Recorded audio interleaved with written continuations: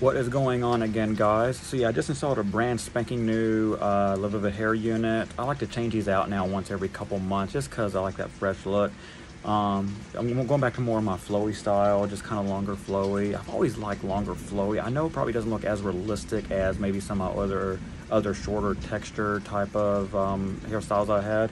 I don't know, I just like the idea of like running my fingers through, doing this number and doing that and having it flowy. It's give you an idea of the length.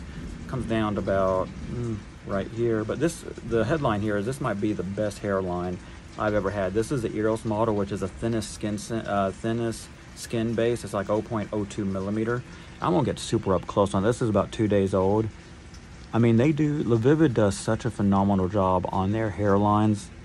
I mean, God almighty, it's phenomenal. But yeah, and I'm not bragging because it's all Lavivid to give them the credit. But yeah, and this is the Eros model. It says chestnut brown, in case you're wondering. I forgot the number, but it's just chestnut brown. I think it's either number 5 or 6 color.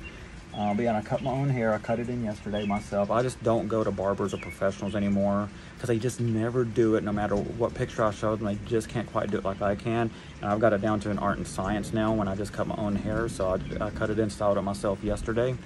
And yeah, doing this little side part. This is it from all angles. Yeah. But yeah, this is it.